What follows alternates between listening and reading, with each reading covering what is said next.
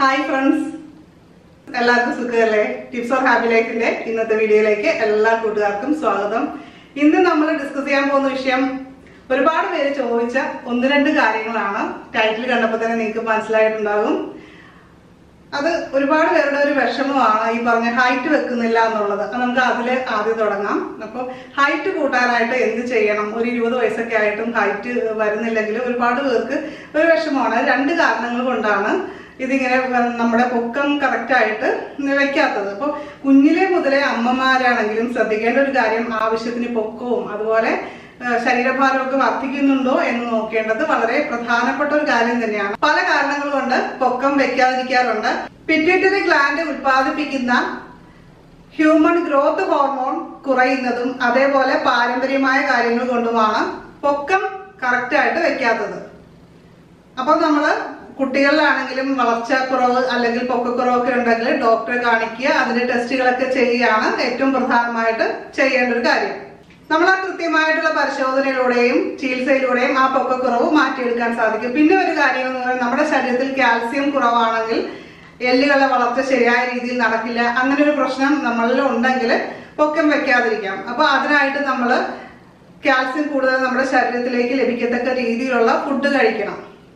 അതായത് മുട്ട, പാൽ, സോയാബീൻ, അതേപോലെ തന്നെ കൂൺ, അതുപോലുള്ള കാര്യങ്ങളൊക്കെ കൂടുതലായിട്ട് നമ്മൾ ഡെയിലി ആഹാരത്തിൽ മാറി മാറി ഉൾപ്പെടുത്താനായിട്ട് ശ്രദ്ധിക്കണം. എല്ലുകളുടെ ആരോഗ്യത്തിന് ചീര, പഴം, ക്യാരറ്റ്, ബീട്രൂട്ട് ഇതുപോലുള്ള കാര്യങ്ങളും മാറി മാറി കഴിക്കാനായിട്ട് ശ്രദ്ധിക്കുക. അതും വളരെ പ്രധാനപ്പെട്ട കാര്യമാണ്. ഈ ആഹാരശീലങ്ങളിലൂടെ നമുക്കിപ്പോൾ ജനിതകപരമായ കാര്യങ്ങൾ കൊണ്ടാണ് ഹൈറ്റ് വെക്കാത്തതെങ്കിൽ കൂടി നമുക്ക് ചെറിയ രീതിയിലുള്ള ഇമ്പ്രൂവ്മെന്റ് തീർച്ചയായിട്ടും ഉണ്ടാകുന്നതാണ്. ഇപ്പോൾ 20 വയസ്സായ ഒരു കുട്ടിക്ക് ഹൈറ്റ് വെക്കുമോ എന്ന് ഒരുപാട് പേര് ചോദിച്ചിരുന്നു. അപ്പൊ അതൊരു കാര്യം എന്ന് പറയുന്നത്, നമ്മൾ ഈ രീതിയിലുള്ള ആഹാരശീലങ്ങൾ ഫോളോ ചെയ്യുക, ഫുഡ് ഫോളോ ചെയ്യുക. പിന്നെ ഒരു കാര്യം, നമുക്ക് എക്സസൈസ് ചെയ്യാം. അത് വളരെ പ്രധാനപ്പെട്ട ഒരു കാര്യമാണ്. ഹെൽത്ത് സൈഡ് എല്ലാം ഓക്കെയാണ്. ആ രീതിയിലുള്ള നമ്മൾ ചെക്കപ്പ് ഒക്കെ എല്ലാം നടത്തി അതിലൊരു പ്രശ്നമില്ല, ഹോർമോൺ, തൈറോയ്ഡ് അങ്ങനത്തെ പ്രശ്നങ്ങളൊന്നുമില്ല എങ്കിൽ ഈ പറയുന്ന ഫുഡ് കൂടി കഴിക്കുക. അതോടൊപ്പം തന്നെ നമുക്ക് ചെയ്യാവുന്ന കുറച്ച് എക്സസൈസുകളുണ്ട്. നിങ്ങളിപ്പോൾ ജിമ്മിൽ പോയി കഴിഞ്ഞാൽ, ബോയ്സ് ഒക്കെ ആണെങ്കിൽ ജിമ്മിൽ പോയി കഴിഞ്ഞാൽ അവർക്ക് അവിടെ ഹാങ്ങിങ് രീതിയിലുള്ള എക്സസൈസ് ഒക്കെ എന്താണ്, അല്ലെങ്കിൽ ഹൈറ്റ് വെക്കാനുള്ള എക്സസൈസ് ഒക്കെ എന്താണ് എന്നൊക്കെയുള്ള കാര്യങ്ങൾ അവിടെ പറഞ്ഞു തരുന്നതാണ്. അപ്പൊ നമ്മൾ ഒന്നുമില്ലെങ്കിൽ സിമ്പിൾ ആയിട്ട് ഞാനൊരു കാര്യം പറയാം. ഇപ്പൊ കുട്ടികളൊക്കെ മരത്തിലൊക്കെ തൂങ്ങിക്കിടക്കില്ലേ, അതായത് നമ്മൾ 2 കൈയും കൊണ്ട് മരത്തിൽ തൂങ്ങിക്കിടക്കുക. ആ രീതിയിൽ നമുക്ക് ചാടി തൂങ്ങാൻ പറ്റിയ ഒരു മരമൊക്കെ നമ്മുടെ വീട്ടുമുറ്റത്ത് എവിടെയെങ്കിലും ഉണ്ടെങ്കിൽ അതിലൊക്കെ ഒന്ന് തൂങ്ങി കിടക്കുക. അത് പല പ്രാവശ്യം ചെയ്യുക. ദിവസം ഒരു 10 പ്രാവശ്യമോ അങ്ങനെ എന്തെങ്കിലുമൊക്കെ ചെയ്യുകയാണെങ്കിൽ തീർച്ചയായിട്ടും നമ്മുടെ ഹൈറ്റ് വെക്കുന്നതാണ്. പലരും അത് റിസൾട്ട് കിട്ടി എന്ന് പറഞ്ഞിട്ടുള്ള ഒരു കാര്യമാണ്. അപ്പൊ എന്തായാലും അത് ചെയ്ത് നോക്കുക. പിന്നെ ഒരു കാര്യം, നമ്മുടെ ശരീരം നമ്മൾ വളച്ച് താഴേക്ക് വളച്ച് കൈ അതായത് നമ്മളിങ്ങനെ കൈ ഇങ്ങനെ അങ്ങോട്ട് താഴോട്ട് വളച്ചിട്ട് കാലിന്റെ വിരല് കൈയുടെ വിരല് മുട്ടിക്കുക. ആ രീതിയിൽ വളയ്ക്കുക. അതിനുശേഷം നമ്മൾ നിവർന്ന് നിൽക്കാൻ നമ്മൾ സാധാരണ ചെയ്യുന്ന എക്സസൈസ് തന്നെയാണ്. ഇത് വളരെ സിമ്പിൾ ആയിട്ട് ആർക്കും ചെയ്യാവുന്ന ഒരു കാര്യമാണ്. അത് ചെയ്യുക. അങ്ങനെയുള്ള സിമ്പിൾ എക്സസൈസ് ചെയ്യുക വളരെ പ്രധാനപ്പെട്ടതാണ്. പിന്നെ നിങ്ങൾക്ക് ഇപ്പോൾ നീന്തൽ അറിയാമെങ്കിൽ നീന്തുന്നത് വളരെ നല്ലൊരു വ്യായാമമാണ്. അപ്പോൾ ദിവസവും 1 മണിക്കൂർ നീന്തുക. ഇപ്പൊ നീന്തൽ അറിയാൻ പാടില്ലെങ്കിൽ ഇപ്പൊ നീന്തൽ പഠിക്കാനുള്ള സൗകര്യം ഉണ്ടെങ്കിൽ അവിടെ പോയിട്ട് അതൊന്ന് പഠിക്കുക. അപ്പോൾ തീർച്ചയായിട്ടും അത് നല്ലൊരു റിസൾട്ട് കിട്ടുന്ന ഒരു കാര്യമാണ്. പിന്നെ യോഗ ചെയ്യുന്നത് ഈ പറഞ്ഞ പോലെ ഹൈറ്റ് വർദ്ധിക്കാനായിട്ട് സഹായിക്കുന്ന ഒരു കാര്യമാണ്. അപ്പോൾ യോഗ ചെയ്യാനായിട്ട് നമ്മൾ ആദ്യമായിട്ടൊക്കെ ചെയ്യുമ്പോൾ എന്താണെങ്കിലും ഒരു ട്രെയിനറിന്റെ കീഴിലൊന്ന് പഠിക്കുന്നത് തന്നെയാണ് നല്ലത്. അതായിരിക്കും കൂടുതൽ റിസൾട്ട് കിട്ടും. അപ്പൊ നമ്മുടെ പ്രോബ്ലം എന്താണെന്ന് അവരോട് പറയുക. ഈ ഒരു ഹൈറ്റ് വെക്കുകയാണ് നമ്മുടെ ലക്ഷ്യമെന്ന് പറഞ്ഞിട്ട് തന്നെ ചെയ്യുക. അപ്പൊ തീർച്ചയായിട്ടും അതിനനുയോജ്യമായ രീതിയിൽ തന്നെ അവരതെല്ലാം പറഞ്ഞു തരും. അപ്പൊ ഇത്തരം കാര്യങ്ങൾ ചെയ്യുക, സ്വിമ്മിങ് ചെയ്യുക, അതുപോലെ എക്സസൈസ് ചെയ്യുക, യോഗ, ഈ ഒരു 3 കാര്യങ്ങൾ കൂടി നമ്മൾ ഫോളോ ചെയ്യുക. ഇത്രയും കാര്യങ്ങൾ, പിന്നെ ഫുഡിന്റെ കാര്യം, ഇത്രയും കാര്യങ്ങൾ ശ്രദ്ധിച്ചു കഴിഞ്ഞാൽ നിങ്ങളുടെ ഹൈറ്റിന്റെ പ്രശ്നം സോൾവ് ചെയ്യും.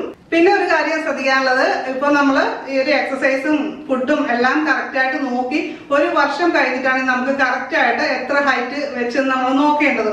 അല്ലാതെ നാളെ തന്നെ നോക്കിക്കഴിഞ്ഞാൽ അതിന്റെ റിസൾട്ട് നമുക്ക് മനസ്സിലാവില്ല.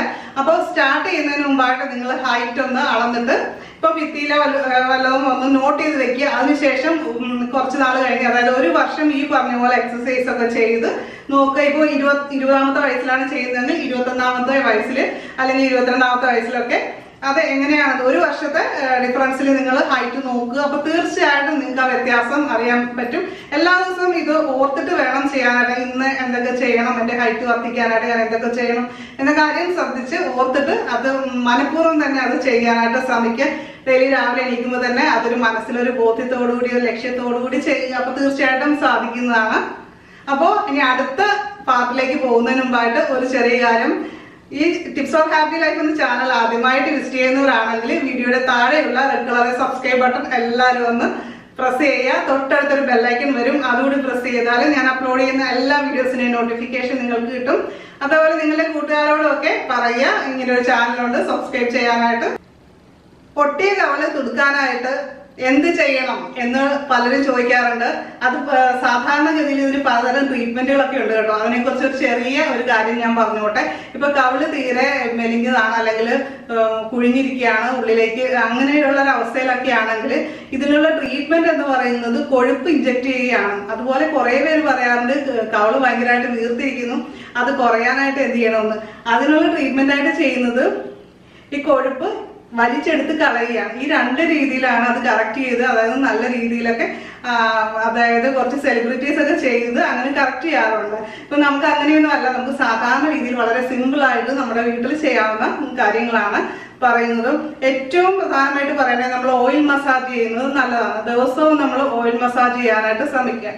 ഓയിൽ മസാജ് ചെയ്യുക എന്ന് പറയുന്നത് രാവിലെ എണീറ്റ് കഴിഞ്ഞാൽ അല്ലെങ്കിൽ കിടക്കുന്നതിന് മുമ്പായിട്ട് ഒരു പ്രാവശ്യം ചെയ്യുക. അത് നമ്മൾ ചെയ്യുന്നത് താഴെ നിന്ന് മുകളിലോട്ട് വേണം മസാജ് ചെയ്യാനായിട്ട്. ഇതേ രീതിയിൽ താഴെ നിന്ന് മുകളിലോട്ട്, അത് കവിളിനെ ഫോക്കസ് ചെയ്ത് വേണം മസാജ് കൊടുക്കാനായിട്ട്.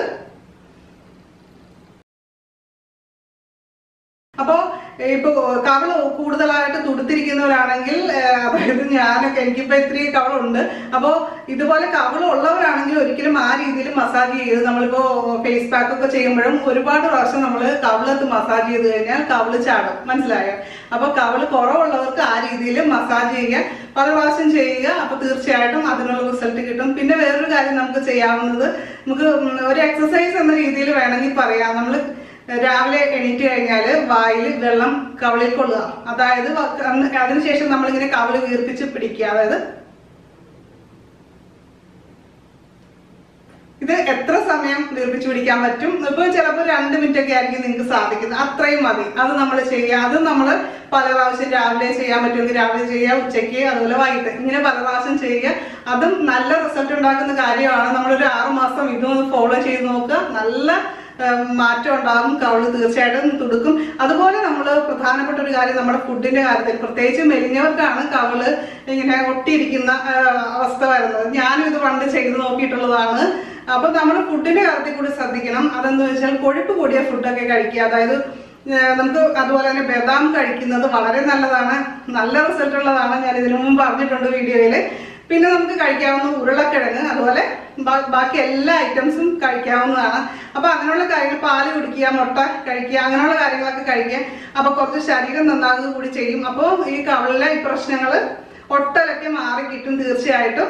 അപ്പോൾ ഇനി നിങ്ങൾക്ക് എന്തെങ്കിലും സംശയങ്ങളൊക്കെ ഉണ്ടെങ്കിൽ വീഡിയോയുടെ താഴെ തീർച്ചയായിട്ടും കമന്റ് ചെയ്യുക, ഞാൻ അതിന് ആൻസർ ചെയ്യുന്നതാണ്. അപ്പൊ നിങ്ങളുടെ ക്വസ്റ്റ്യൻസ് എന്താണെങ്കിലും മെസ്സേജ് ഇട്ടോളൂ.